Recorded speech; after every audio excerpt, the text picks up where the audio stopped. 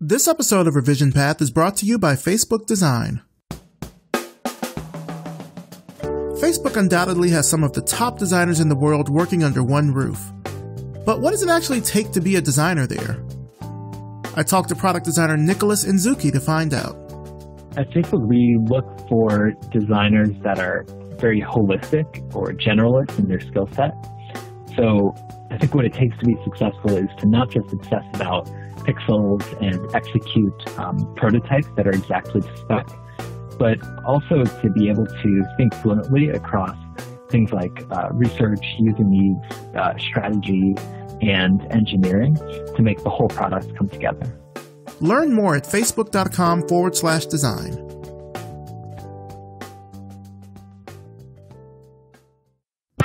Are you looking for a job?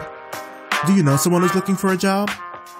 Then check out our job board over at revisionpath.com/jobs. This week, 4 Winds Interactive is looking for an art director in Denver, Colorado. We also have job listings from Indeed.com, so head to the Revision Path job board at revisionpath.com/jobs to apply and to search for any other listings. Don't forget to sign up for weekly job alerts so when there are new positions added to the job board, you'll get an email so you can be the first to apply. Again, that's revisionpath.com/jobs.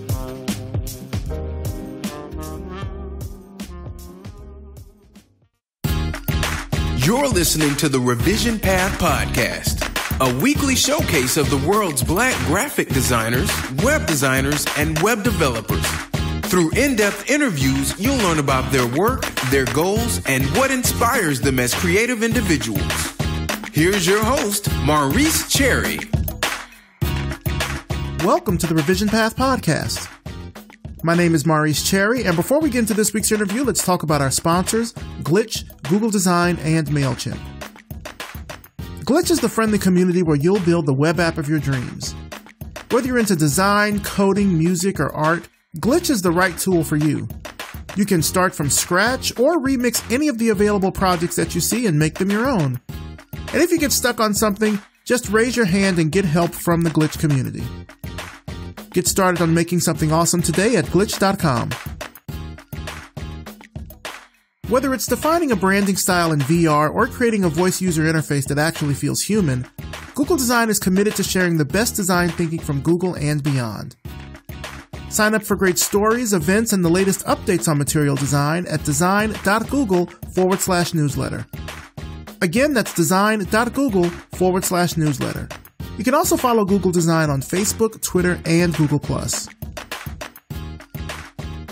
Did you know that the #1 email marketing priority is personalization? I mean, it makes sense if you think about it. You only want to hear from the people and the businesses that you like. And MailChimp helps make that happen with their robust campaign builder and a host of helpful automations. It's email marketing with a personal touch. Sign up at MailChimp.com today for a free account. MailChimp. Send better email. Now for this week's interview. We're talking to the incomparable Cheryl D. Miller, author, writer, visual artist, corporate designer, and theologian. Let's start the show. All right, so tell us who you are and what you do. Maurice, thank you for having me. And my name is Cheryl Miller, and I also use the handle of CD Holmes Miller. And I am a corporate designer. I am a clergy theologian, and I am an author-writer. And I've been involved doing these disciplines my whole life. And for people, I think, that have been following Revision Path probably at least since maybe 2015, I'm sure have heard of your name because I've referenced your work so many times, in particular your thesis, your 1985 thesis from Pratt Institute, which I do want to talk about. But I want to go back kind of to the beginning, before Pratt Institute, before kind of your work as a designer. Tell me what it was like for you growing up as a child. Okay. First off, and I'm sure you're going to ask me about this again further into the interview, my memoir pretty much captures all of that dynamic beginning, which is extremely integral into how I resolved into a visual artist. and my background. I'm originally from the Mid-Atlantic. I'm originally from Washington, D.C. And uniquely, I'm a baby boomer, so I grew through pre-civil rights and post-civil rights era. I am multiracial. I'm mixed race, but it was during a time when I could not identify to my family's ethnicity and race. And so I was raised African American. So out of 4 grandparents, I have one of each race. I know that's very unique, and it was unique, during the 50s, 60s, and 70s. So that became a part of my personal dilemma. And so growing up, just my physiology, my appearance in an urban environment was the beginning of the challenge. I'm white and African American and Filipino. And my father was an affluent community black politician, had great aspiration, and it was not the time or place to celebrate his mixed family and his decisions of culturally and how racially to marry and raise family. And the best thing to do was just for us to be a part of the black community and to be raised African American. And so we kind of resonated into the culture of my African American paternal grandmother. The influence of the Danish West Indies and the Caribbean is rich. I do claim that I'm a native Virgin Islander. My maternal family is all from the Virgin Islands, and they're indigenous Danish Creole. My mother is totally physically Filipino, and all culturally West Indian, and specifically the culture from the Danish West Indies. So I had this incredible richness of race and culture that when I was growing up, I couldn't self-identify with any of it other than to be, my father just raised us African American. And when I got a chance to go to the islands, I was West Indian. But it was an anomaly. And so with that, there were difficulties and challenges growing up as a young teen. And much of my solitary space and not being included because I was unique is what put me in the arms of solitary space that fostered the development as an artist. My godmother was a painter. I was inspired by her, and she gave me my first set of paints and oil paints and canvas. I started winning my first, so unique is a story and a show all by itself. I won my first award at 10 years old. And there was never a doubt in my mind that I would become just who I am today. No, I had no doubt at all. And what happened, how it began to actualize after the Civil Rights Movement, all of the Ivy League schools predominantly began to open up out of New England and points north, south, east, and west to the African American community. And they came down into metropolis and into urban areas to recruit primarily African American kids and Hispanic kids, mostly Puerto Ricans. And I say that because you have to put the time frame on it. The variety of the Latino and Hispanic community wasn't as prevalent as it is now. And what was prevalent was the African American community and the Puerto Rican community out in New York. So they came down, the schools came down, all of them came down to get us. Right after Martin Luther King died and the Civil Rights Movement kind of closed out and transitioned in late '69. It's this time I'm applying for college, and Rhode Island School of Design recruited me, and I had focused all the way from my first award at 10 years old into art and continuing to win city awards and studying in high school. And I was one of the first to be recruited out of Washington from D.C. Public Schools, having studied art, up and out after the Civil Rights into New England and RISD. That's how I got up out of the South, Mid-Atlantic, into New York and points north, south, east, and west, where we find the design community. That's how I got going. And the burden that I carried was the inability to proclaim, live out, self-identify, being mixed race and multicultural are the things that I can't say it's every day now, but it's pretty much every day. Mm-hmm. In fact, I was just chuckling with my brother.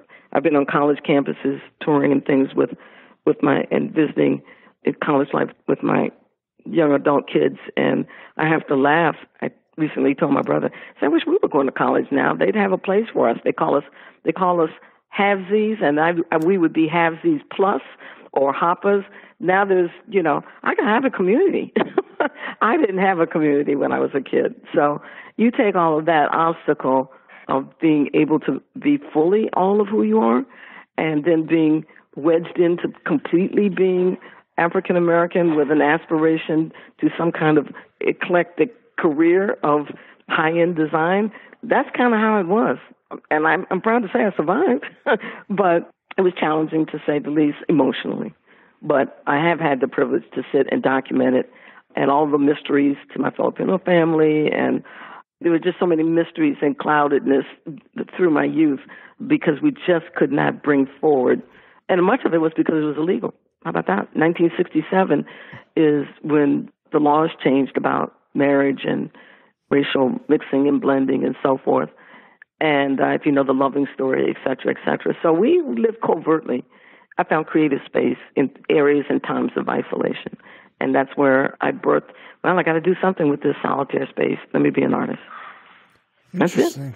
I didn't even sort of consider, I guess, that legality portion of it. I know when I've talked to people in the past on the show, and we talk about, kind of design education and how people of color are sort of starting way behind as it relates to even going to design schools and things like that. I didn't even consider that the legality portion of how the Civil Rights Act kind of changed all of that.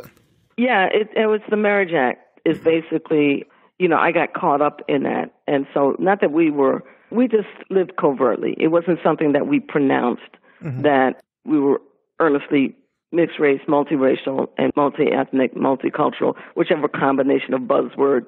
We were not all pure African American. I mean, physically, culturally, and there was no place. It was very binary, monochromatic. There was nothing. You were either white or black. And so our complexity had no place other than we're going to be African American. We're going to celebrate that. We're going to live that. And culturally, it's my strongest right arm. And I am always a black woman. But I also am all these other things that I have the opportunity to talk about. But I couldn't live like that then, though it was all in the four walls of my home. That's what happened in my home. But it was not something that I could bring out into the public. And that had a lot to do with the timing of the legal and civil rights issues of the time. And my father was a man of great aspiration who had gotten a platform. He wanted to be mayor of Washington, D.C., and died prematurely. And the work that he was doing pretty much was the preface work for what Marion Barry did. But my father was behind the scenes, Negro politician, interfacing with the White House and the Labor Department to ensure manpower initiatives into urban communities. And he died my first year I was in RISD. And that also became a part of my sense of legacy that my father had taught me really how to succeed, why to succeed, and the call to leave legacy and live your life for others. And I felt the first thing that I needed to do was to succeed at what he had invested in me. And I had a responsibility that if he believed in me with this eclectic career, I didn't want to waste his money. His provision he left me so that I could go to college and everything else, I wasn't going to squander it. And he was a great man, and my parents were great people, and they lived boldly and courageously during this time. And I felt I had a responsibility to multiply it. So I could have gotten lost in it, Maurice. I really could have gotten lost in it. But the God in me said, I made you for such a time as this. Keep journeying until you get to it. And now you finished out your undergrad career at MICA, is that right? Yeah, it was really, really unfortunate. My dad passed away 3 weeks before I was to return to Providence. And both of the schools got together, and MICA received me. I needed to go back home to be near my mom, but I wasn't giving up art. Mm-hmm. So the closest I could get to her was MICA. And they made a few phone calls, admissions, dean to dean. And it was unfortunate, but I left Providence to be near my family, and the closest that I could get to my family and continue my aspiration was Baltimore. So I went to school during the week, and I was in Washington every weekend helping my mother with the estate and more, and try to get her life back together. You know, she's Filipino Creole West Indian woman, dropped down into Washington, D.C. with 2 Negro children. I hope she appreciated that I came back. So I know she did. My brother was a young teen, and I came back home to be with my family, and Micah was the best win-win for me. I could continue my art career and be with my family. Very unfortunate, but this is what life happens, but you got to keep going and keep going on your path. So the vision was keep studying art, and you can drive 45 minutes from Baltimore to Washington to be with your family, you know, on the weekend and if there's any emergency. So that's how I got rerouted, like GPS. I got rerouted, and I did my work at MICA. What was it like for you during that time as a student at MICA? I mean, outside of what you just mentioned with what happened with your family, what was it like for you as a student? I think in a recent interview with Michelle Washington, who's one of my peers from back in the day in New York, and she's still very vibrant as a design historian and culturist and writer. In a recent interview, she reminded me of the challenges that I met because she'd been with me and had interviewed me on several occasions. And she reminded me of one of my issues that was pretty pivotal. I was competitive, I believe, in design school, but I could never get critiques. So when I say competitive, the work looked as it should at that age and at that place of design maturity, but I could never get critiques. So in other words, it's a process. You do your projects, you put up your assignments, there's critical reflection, there is peer reflection and critique, teacher critiques. I couldn't get any critiques. So where I felt okay in myself being in the community, I didn't feel any racial backlash. I'm still an anomaly physically, so I'm sure there was a part of the community that didn't know what I was. I didn't have any issue with my physicality or, you know, what are you, or if I was recognized as a black woman or mystery race or anything. Nothing like that made me feel excluded. But where it came out was in the review and where am I as a designer process. And how would that happen? I don't know whether blatantly or not blatantly, people would skip over my work. No one would talk about it. Professors would, if everything is lined up on the wall or on the table or, you know, visiting professors or classes or things would come in. If you got 10, 15 projects, 14 out of the 15 projects will get a critique. And yours wasn't getting a critique? I had no feedback. Huh. I couldn't tell anything. I was learning and growing in a vacuum without knowing, am I hitting the mark? Am I missing it? And, you know, what's going on here? So after a while, I kind of processed, I'm being boxed out. And I took a course of action. My course of action was I would come in 30 to 45 minutes prior to class and set my work up and then leave out and then come in with the rest of the class. So I could not be identified with the work that was being presented. Once I separated myself and went into my own covert mission so I could get critiques, then I found out where I was in the scheme of things, and then people started telling me I was a good designer. So it wasn't blatant. It was covert. I didn't feel it in the sense of community. Like I could go to as many lectures. You know, coffee houses were big back then. You know, I had friends. We went to apartments together. And, you know, I didn't have any particular issue with being excluded like that. But I sure enough couldn't get any design reflection on what I was doing until I came up with this tactic. Get your work in so no one can see who you are attached to what piece. And that's when I began to see who I was, where I was going, what was right, what was wrong. And that's when I got information. And unfortunately, I traveled a ways, feeling that I was in genuine space. But I think these things were inherent. And I don't think that anybody meant it, but I don't think that anybody knew what to do with me either. So, physically I'm an anomaly, and I'm there. And so what do we do with that? And when we don't know what to do with that, we don't do anything. So for whatever it was and whatever it took, my solution was detach myself from the work so that I can see what the work is doing. And then I got a good, clear signal of what to do and where to go, and definitely to keep going. That there wasn't a thing in terms of the trajectory of how you develop as a designer. There wasn't any signal to tell me, keep going. How about that? So talk about how you ended up then at Pratt. I mean, it sounds like, you sort of had this internal will to succeed and certainly to leave a legacy while you were at MICA. Is that what drove you to then attend Pratt Institute? Nope. Nope, not at all. Okay. The sense of legacy didn't happen until I got to Pratt. And the sense of destiny, though, I've always had. Okay, there's a difference. Legacy is, I have a motto, living your life is your story. Living your life for others is leaving a legacy. And that's what we should all do, is not only live your story, but leave a legacy. So the legacy leaving happened at Pratt. The destiny fulfilling, I've always had that. In other words, I got to walk in this. I was gifted at this. I'm called to this. And no matter what happens, I got to do this, like it or not. If I'm out of sync culturally, time-wise, era, whatever, it's the only thing that's been given to me to prosper.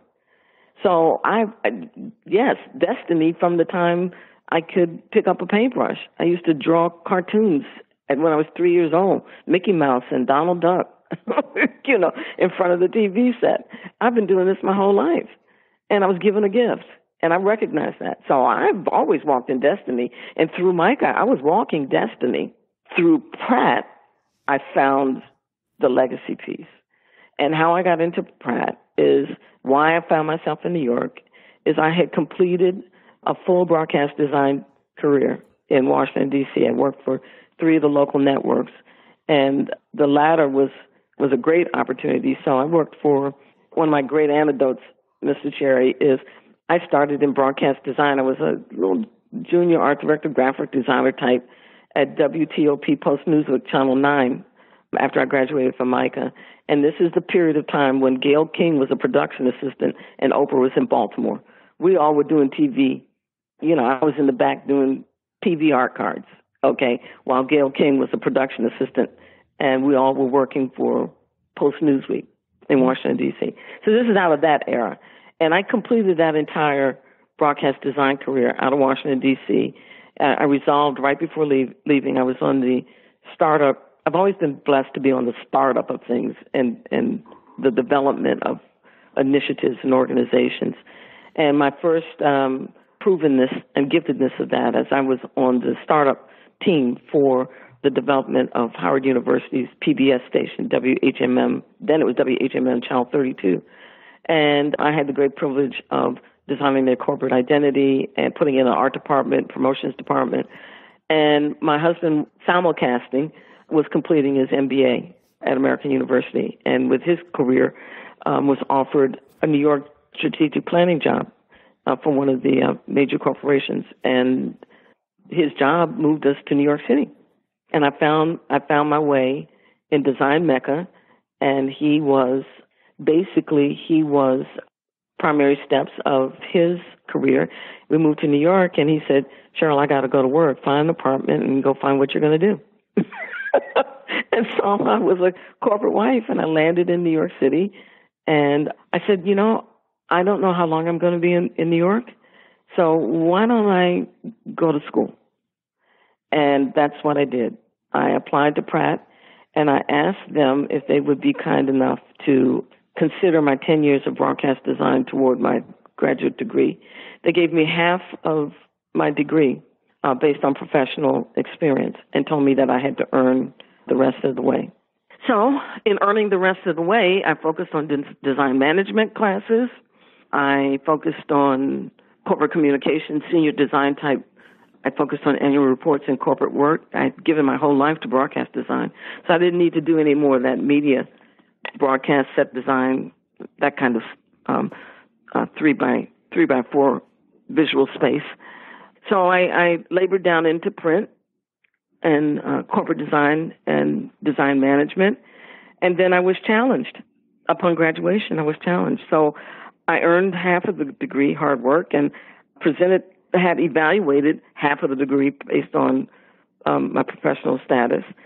And I finished a 3-year program in a year and a half. And when it came down to write a thesis, my design chair, who at the time, he's passed away now, his name is Eitan Manassi. He challenged me, and he said, Ms. Miller, I'm sorry to report, we're not going to let you do a design project. And to complete, that will be too easy for you. And I said, really? I can't do a design project thesis? And he said, no. And he just looked at me and he says, I need you to make a contribution to the industry. Now, you go figure that out and go do your research and write your thesis and make a contribution to the design industry.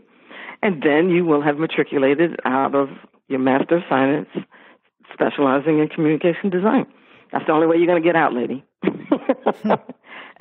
And that's the journey of this infamous Pratt thesis that brings us to our current today conversations. I did that. I did exactly what they wanted me to do. Yeah. I can't believe it.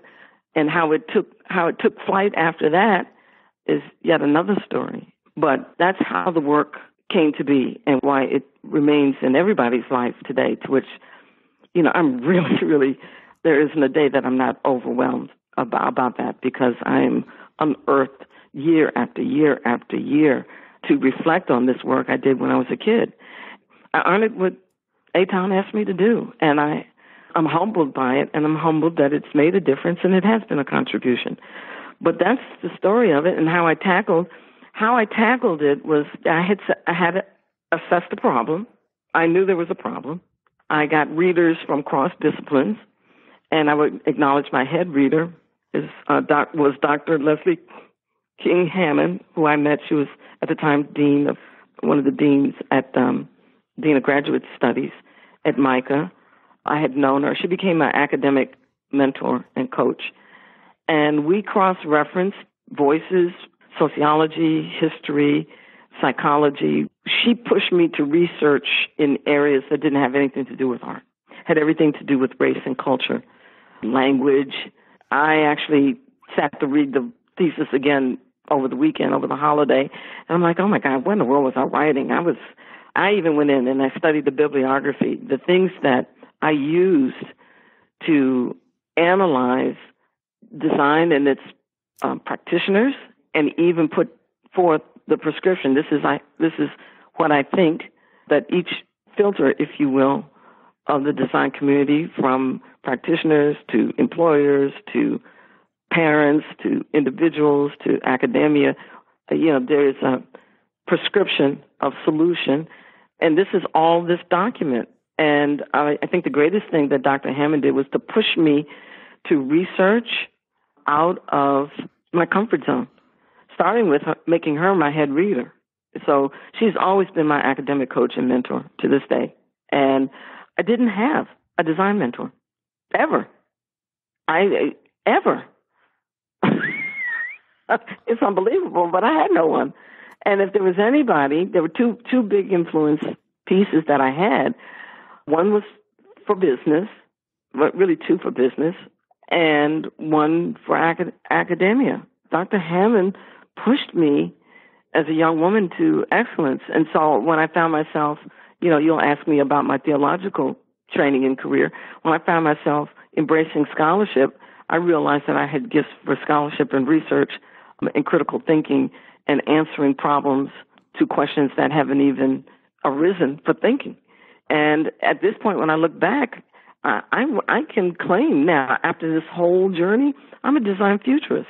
And the reason that I say that I'm a corporate design futurist, because today is what I saw 30 years ago. Not only am I today what I saw 30 years ago, But the community that I'm speaking to now is here.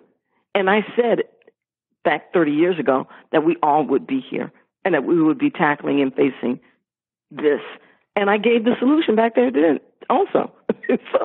so it's just giftedness, plain giftedness, that I was allowed to see where we would be and be able to be graced with life to live it out. So that's how that thesis came to be. I was pushed to a place of leaving excellence and legacy and to solve an issue that I didn't even know would be trending today. And what do you say what that is? That's a God-given call and a place of preparation of life's blessing, an anointing on it, to answer a variety of appointments along the way to make sure that the problem of legacy that I identified must be solved. And that's our time now. I know that might be kind of ethereal in our listening, but you asked me, and these are my truths. I was pushed as a young woman to make a contribution, and here we are. And I'm humbled that I've been able to do that, leave that, and inspire everyone to help me finish the legacy walk by living it out. So what I want to sort of ask you about next is, what was the industry like for you during that time after you graduated? I'm sort of skipping over the AIGA portions a bit. I'm really kind of more concerned about what was it like for you as a working designer right out of school? What was it like in New York City? It's real clear that I figured out a niche and a business template.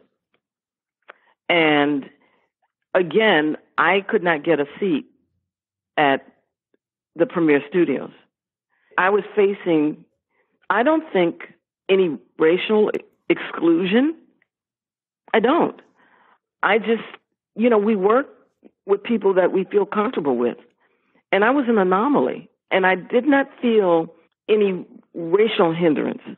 I more felt like an anomaly. Like, what is this? And we don't have to deal with this because we have so many to pick from in New York. So where I would get portfolio reviews and invitations to interview for jobs, and I all of the top studios, I knocked on the doors, portfolio reviews. I never felt any racial exclusion. I more felt like, well, what are we going to do with this? And we don't need to do anything with it because we have so many others to pick from, because this is New York City. So it pushed me quickly into starting my own business. And that is where I became competitive, because I had a very unique business model. I had a very unique time in New York City business for women and affirmative action. I stepped on the pathway of initiatives for women in business. New York supported corporate community and state government community type initiatives for women and minorities in business. And I stepped onto the platform of Open Door for minorities in business and women. And I started the firm. And the firm was very unique. And so, from 1984 to I dissolved it in 2000, I was competitive. So that's how I solved it. I opened up my own place at a time when there was a lot of support for women and minorities in business. And I was able to check the box for both. I'm a minority and I was a woman, and there was corporate sponsorship initiatives, federal and government kind of programs, and I maximized it. I was ready to embrace those opportunities, and had done enough of my preface work to see that I wasn't going to get anywhere with any premier studios in New York. Mm. And so being able to kind of carve out that niche is what really set you up for success. I know that, just from us talking. Oh, no, I'm sorry. Go ahead. It intersect right here, because the niche was the business template, which was extremely unique. It wasn't just the open door for minorities and women. It's when that door opened, what happened after that made me successful. Okay? And I say that humbly. It was a unique business template. And quickly, I'll tell you what that was. That open door for women in business and minorities in business opened into Fortune 1000 companies who were prepared to embrace and support those initiatives. So my first step on the pathway was to get Fortune on 6th Avenue, actually Fortune 100 work. Once I competed and I could deliver, then the national African American organizations that respectively those Fortune 100 companies supported paid me as an in-kind service, sent me over to the top national offices of United Negro College Fund, the Urban League, the NAACP Legal Defense Fund, the National Black Caucus Foundation, and the likes thereof on a national level. I was sent, paid by a corporation, sent to an organization to do corporate communications. So I began, that was the niche that nobody else was embracing. Mm-hmm. That once that door opened for corporate work and I could compete, and specifically in an area of corporate communications. See, this is the time in the era of segmented marketing, and advertising was big. There was this is the era of PepsiCo and McDonald's all of a sudden introduced other faces, Burger King and Coca-Cola and PepsiCo and the like, Uniworld and Mingo Jones and all of these. They were doing advertising. There was a sales promotion lane. So it was an advertising lane, a sales promotion lane, and I dared to do high-end corporate communications, annual reports, and the such. So I would get the corporate work. Once I was competitive, they paid me as an in-kind service, sponsored me to go over to the national organizations to do the same work. And that was the niche. One corporate client, in most cases, 90% of the time, made two clients. One, the Fortune 100 to 500 predominantly, and then I swung over and did national African-American work, but selling all the same product, corporate communications. And that was the niche. That was the ticket, and that was the portfolio. High-end corporate communications for national African-American corporations, which were sponsored by my major clients who were Fortune 100s. That's what happened, sir. Wow. And what happened is I dared to take the thesis, and I walked it over to print magazine in 1987 after I graduated, and it must have been I think it took like 9 months to do the article. So, and I graduated in 85. So between 85 and 86, I walked over to print magazine. I'll never forget it. I put the thesis in a brown envelope with a yellow sticky, and I wrote Martin Fox, and I said, print magazine, I would like to turn my thesis into a magazine feature article. By the time I walked from print magazine offices back to my studio, they called me, had assigned me Tom Goss as my editor, wrote me a letter, and promised me a check. And the minute the article was published, somebody at AIGA said, go get that woman. And the minute it was published, my voice, my legacy voice, my advocacy voice, the studio, which was already in motion with this template, fast forwarded onto a visible conversation. And we're here today. That's it. That's how it happened. I'm just walking out destiny. And crazy enough to ask questions and say, I'm coming, can I come? And then the work was so beautiful, I will admit, humbly I submit, I couldn't compete if the firm didn't do beautiful work. And we started winning awards. It wasn't anything racial about it. I would submit jobs. I would submit our projects. And we won awards. And then the visibility, I got privileged. I was called to be a judge, and it just did what we all want our work to do. I was just blessed in it and walking out destiny. All the way from that story when I told you, I was 3 years old coloring Mickey Mouse and Donald Duck in front of the Mickey Mouse Club show. How about that? I want to still kind of go forward here a little bit. You did your design work throughout the 80s, throughout the 90s, and then eventually life kind of turned for you where you ended up being called to the clergy. Can you talk about that? Yeah, it's real simple. I did all that heavy lifting in my young adult life. I did all of that work, the studio, just all of it. And I was about 38, coming on to 40-ish, and a publication for Union Theological took me up to the seminary. I designed a publication, and I got involved with the seminary. And long story short, I was getting older. My husband and I didn't have a family. I needed my biological clock, and the journey was kind of, it's like, you, lady, design and all this that you're doing is all well and good. Stop and have a family and take some sabbatical time. And so the sabbatical time from all of this journey, design journey, that was a lot of lifting for a kid. You know, I just gave you a story. My father died in it, and all that. It's a lot of lifting and a lot of going through obstacles and a lot of it. And by the time I was 38, you know, I had my husband, but I had no family, and I'm exhausted. And I was faced with technology changing, having to sign new leases on Apple computers. It's 1992, and if you think about digital or electronic life, the Kindle was announced in 1997. I'm looking at 1992, and I said, I'm tired, and I need to make a family, and I'm going to take that quiet time, and I'm going to do some theological work. I was invited to study. I was invited to go to seminary. I was invited to go to grad school again. So I slowed the studio down. I kept premier clients. And so from the time I entered into seminary until the time my son arrived, I slowed down the firm, but I didn't dissolve it. My son was 2 years old, and I had finished seminary. Design kept calling me, and I kept doing as many projects as I could do. But 2000, I said, I have to stop.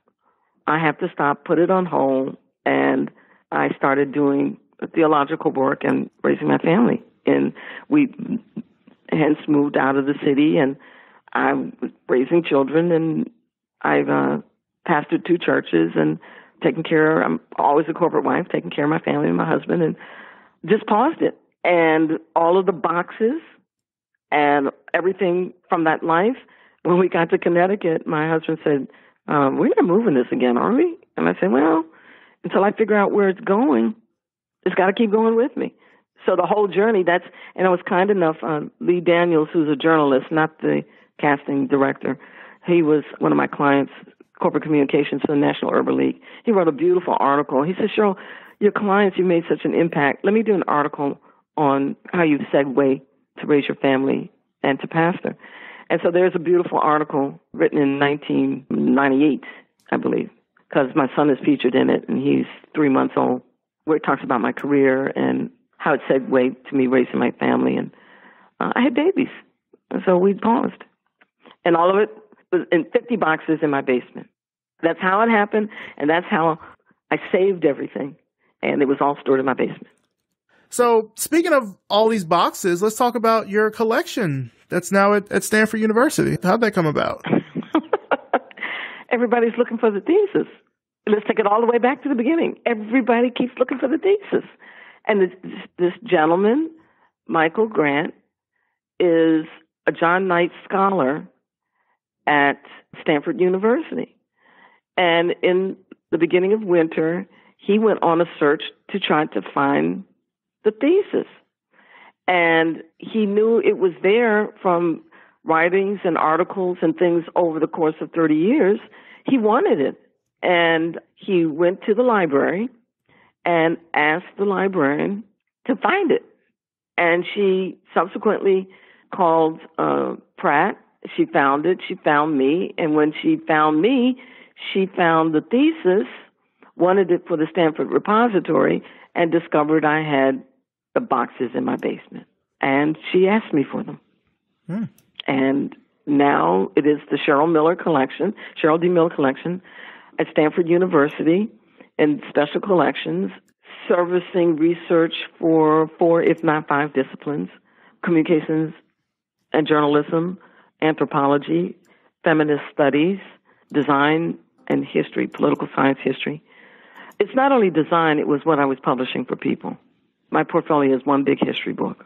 So it annotates out to a lot of discussion and a lot of research. So someone came looking for that research, and then the library found it. Someone came looking for the thesis, the librarian found it, found me, and the boxes in my basement. And we're going to have links in the show notes where people can not only view the video of all of this, but see all the pictures of the boxes and everything, read the press release. I really want people to kind of see that whole experience and how it came about. Yeah, and there's a depth. I mean, it's a radio show all by itself, what's in the collection. But briefly, it's in 4 categories. First off, all of the writings. So, I wrote the thesis, articles, when I was active, all of my industry writings are there. And the research, the original manuscripts, the original interviews, cassette interviews, you name it, anything that I had, the backstory for everything that's been published, from the thesis through trade articles, everything that I did, all of the research, the interviews, transcribed, handwritten manuscripts, the recordings. So that's in the collection. The business model for the studio, everything I ever wrote. Can you believe that? Everything, every business letter. My secretary at the time used to think I was crazy. She would say, Ms. Miller, I said, yes, you have to save everything. We had a floppy disk of all business letters, and she would make a hard copy of every business letter. My bylaws, everybody wanted my bylaws, everybody wanted my business plan, all of my business letters, my process for sales through completion, contracts, proposals. The business backstory to the firm is there. All of the portfolio pieces, every job that I've done from 1974 to 2000 is in the job jackets. And the job jackets contained client notes, thumbnails, layouts, sketches, typography, back in the day, galley edits and proofing, all the way through finished pieces. Every piece I had, I would buy, because I was in business, I would buy anywhere from 250 to 1,000 copies of everything I produced because I was selling. So my basement was full of samples. Samples of all of this work, okay? And primary pieces before I got to New York City. So all of the work from 1974 to 1982 before I get in. All of my portfolios from high school, the one that I got into RISD with, the one I graduated from MICA with, all my senior projects, everything, all the way from high school, my entire portfolio. Okay, so that went. The studio work and all those notes, the samples for all of that. Okay, so the whole how-to is the collection, plus a variety of interesting bio letters and all of the research for my memoir. Everything I've ever done, the backstory to the research to the final pieces, it's unbelievable. That's the only thing I can say. It's unbelievable that I saved everything. And so in my design thought process, a lot of my work was Swiss grid based. And so I showed one project in particular for Time Inc. and one that they paid for the United Negro College Fund. You could see everything, original paginations, original grids, photos. Oh, the photo collection is incredible. We're with 2 premier corporate photographers, Ed Eckstein and John Penderhughes. They were always so excited about doing books for me. I never worked with contact sheets. They sent me black and white prints, 8x10s in boxes per job. All of those outtake photos, incredible photographic gallery of their work. I got their permissions to include all of this. And all of that is in the collection. It is just, each folder all by itself is a lecture, a class, or an exhibit. And that's the Cheryl Miller collection at Stanford. I'm honored that they came for this work that had been in my basement since I paused for my design career to really raise my family. Let's switch gears here. Like I mentioned, before we started recording, I do have some questions that have come from our audience. So I hope you'll be open to maybe answering a little advice here.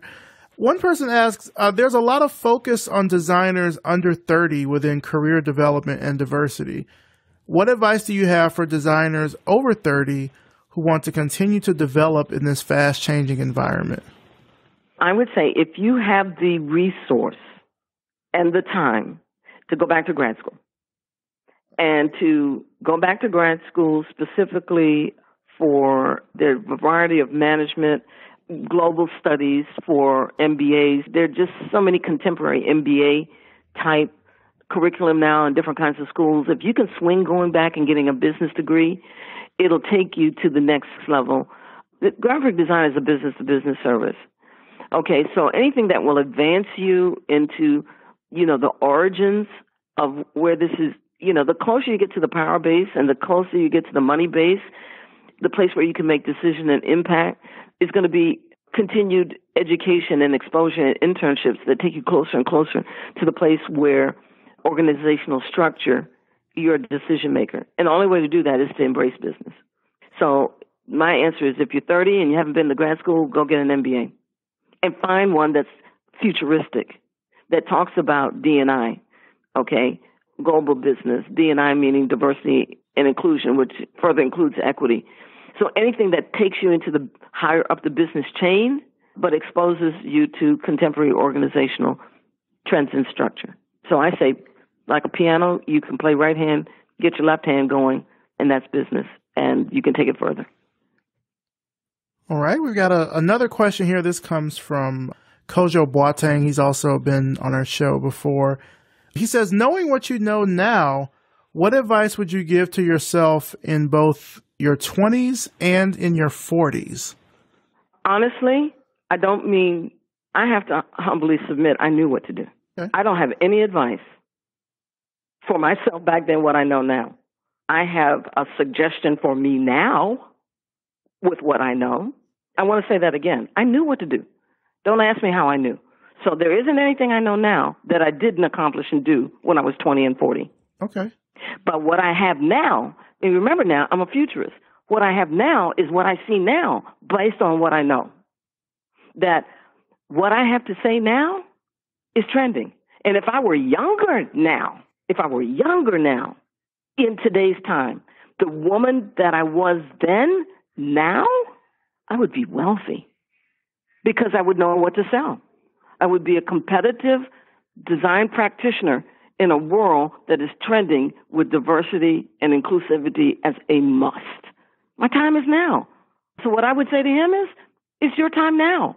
Now is the time. What I saw then is now. So my if I had my youth, I'd have the biggest, best firm in the globe. It would be my now moment. So I didn't miss knowing anything back there. What I don't have now is my youth. I don't have my verb now. I have my wisdom. And anybody who has the youth and as I am now prepared, they would be wealthy in design because the time is now. I'm having my back to the future moment, Mr. Cherry. Who I am and what I am was made for this time, now. So if the young adults know what I know and can listen to what I'm saying, they will be wealthy. And I don't mean wealthy in equity, wealthy in what can be done to solve what's trending now. So you almost have to listen to what I've said a couple of times because there's nothing now that I know that I would have used when I was 20 or 40, except my youth. If I had 20 and 40 now, I would be ready with what I know to deal with the opportunity that's trending this very moment as this broadcast is playing. Like it or not, the community needs diversity practitioners, and those that can compete will be wealthy. And when I say wealthy, well-roundedness, mind, body, and soul. Who would you have been if you didn't become a designer? Nothing else. There's no what else. And you know how I know that? Let me tell you how I know that. I started from the moment I could walk and talk. I don't know anything else. And I've had a time, both of my kids are college aged. I double-checked this. I really did. I did a real deep soul searching. And in getting 2 kids in college, I have been on college campuses up and down this East Coast from Maine to Virginia and west into every kind of school you can imagine. I've been on a college campus for 2 kids. And I sat in each one and wondered did I pick the right course of action? What would I study today? What would I have become? And I have listened and watched the information sessions to some of the best colleges on the East Coast. And not only was I listening for my kids, I've sat and I listened. Cheryl, if you had to start again, or Cheryl, did you make the right decision? What would you do today? Look at what you could do. Even looking at more work, if I had to start again, what would I do? Did I make the right decision? That's been my only doubt. Did I make my right decision when I was young? And I can tell you without question that even that time of introspection, of taking my kids to some of the most interesting college campuses from Maine to Richmond, Virginia, and west into the mountains of New York and Pennsylvania. There is not one course, discipline, or degree that I could have, would have, or will embrace other than what I've already done. I'm an artist. What keeps you motivated and inspired these days? Well, as I work with my kids and my family, I'm empty nesting. And the fact that this collection has left my hands but not my life, and the fact that you are my son in the design industry, and you keep sending people who are looking for me, and you keep raising me up, I've stepped back on the platform to finish my work. Even if it's to inspire others to finish the work and live it out now. If you read the article that I wrote for print in 2016, they came to me, we did an update from the first one in 1987. Mm-hmm. If you don't read anything, read the last few paragraphs. We'll link to that. Your time is now. Go. Whether people realize it or not, they're bowing to the fact that diversity is here. And the globe is here. And globalization has created a variety of people and cultures. Go. Finish my work, finish our work. Go live, prosper, be wealthy in spirit, mind, and body with the whole assignment. That's it. Now, I know we talked, very early on, learning more about your background, and you mentioned your memoir, which of course is part of the collection, which people can go and check out and purchase from you as well. I want to leave that plug out. What are the best things that you owe your parents? When you look back, even through your career, through your life, what do you owe them? I owe them the sense of empowerment, the sense of entitlement. I never, ever, ever, ever doubted that I am somebody, mm-hmm. and that I came for a reason, a plan and a purpose, and that I've been completely empowered. And I have not the greatest personality, but I have the greatest character. And that's the difference. I know a lot of people have personality and have no character. So I have a very strong value system and character. I honor my mom with that. My mother gave me grace, and my mother gave me character. My mother gave me value, and my mother gave me live truthfully, and my mother gave me my beauty. And I say that beauty in a gracious way. I have a very interesting look, and physically, my physiology, you can see what are you, Mrs. Miller? When I say that I'm of Filipino heritage, I claim my physiology when I go to the doctors, because I'm mixed and I go to the doctors, I have to claim something. I'm not a white woman. I'm not a Negro woman. I'm not an Indian woman. My Native American woman. A First Nations. I got to get all the language you have to have. First Nations woman. Though I'm mixed with those things, my health, my physiology, my outwardness. It's clear that when I say out of the Asian brand, I'm Filipino. When I say that I'm Filipino, it's very clear. You look at me and say, oh, that's, it's like, what are you? Oh, that's it. Okay. She gave me all of that, which gives me my grace. My father gave me empowerment. He gave me power, personal power. He gave me strength, and he gave me succeed at any cost, no hindrance, and you are who you are, and you came to do it and do it. My father filled up a room. He was very against all odds and his obstacles. Unfortunately, he passed away early, but he left empowerment and self-love to me. So you put the two together, and that's Cheryl Miller. Where do you see yourself now in the next, let's say, 5 to 10 years? The collection is out there. What sort of work do you want to be doing? Well, it's finding me. And I'm embracing everything that's coming to me. At some point in life, water flows in its direction, and I'm being led. I did not expect any of this. I didn't know. I knew it was coming, and I always was prepared, mm-hmm. but I didn't know how. So I'm being invited to sit at a bigger table now, and I'm being appreciated. I don't like terms of acknowledgement and honored and all of that. I'm being appreciated for this legacy work. And so those areas where people want to appreciate me, those areas that want to hear from me, those areas that are asking me, and what does that look like? That looks like the kinds of things that designers grow up, professional designers grow up and do. Teach, lecture, inspire, speak, write, show up on a campus, be on a campus, be on a board, do this, do that, to keep inspiration for excellence wherever we find ourselves in our lives. Be excellent. My father said to me, Cheryl, I don't really care what you come up with. This art plan of yours, it's a little lofty. I'll support it. I'll pay for it. But he looked at me and said, if you're going to do it, then be the best at it. And I obeyed him. And here we are.